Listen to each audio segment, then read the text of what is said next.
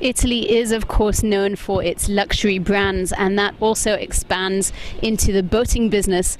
We're here at Azimut Benetti, which is a luxury Italian boat maker, and it's nestled in the hills here behind. We've got an entire factory dedicated to the engineering and design of these amazing luxury liners here behind me. Some of the smaller boats and some of the larger boats, we're told, go for millions of dollars around the world, and if you'll follow me, we're going to take a look inside the factory and have a look at how they're made.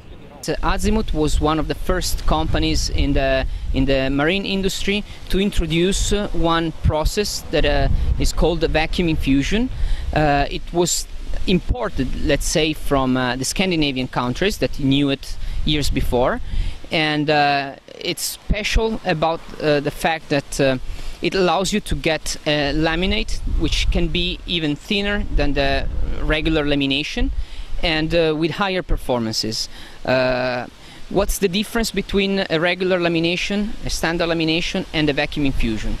A regular lamination, it consists on a manual process, manual working. You stack all the different plies of fiberglass with different orientation, well, with the orientation that you need to achieve a certain performance.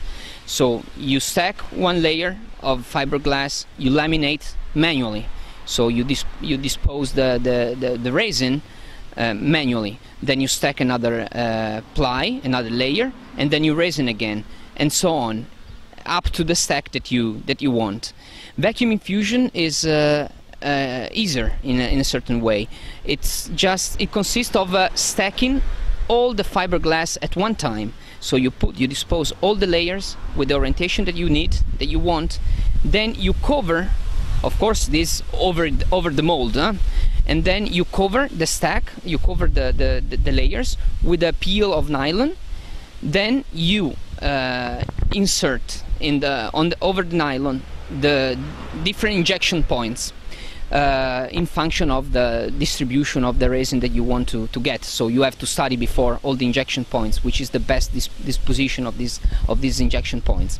At this time, you start injecting the resin, and at the same time you're putting the whole laminate under the pressure. So you suck out the air, and it's a process that takes sometimes for a hole. 30 feet hole, maybe 8 hours. The boat will be the house of the customer for several days during his life, for several weeks during his life, and this house will be moving inside the water. So you have to think about all the equipment you have in your house, but you have also to think that you will move inside the water, and you will have the engine, you will have special equipment that make this house moving inside on the sea. When the boat is finished here in Avigliana, we deliver it to Savona, where we tested in the sea. Each boat is tested in the sea. After that, if it passed all the tests, we deliver it to the final customer. Seeing these monster yachts for the 1/10 of the 1% being made essentially out of fiberglass, which is called by some the next asbestos, fiberglass resin, which is full of formaldehyde and is being radically controlled, PVC filler, which is made from fossil fuels, antique, which is essentially a blood timber that comes out of Burma. The whole thing from start to finish seemed to me such a relic of another era of endless consumption by the idle rich.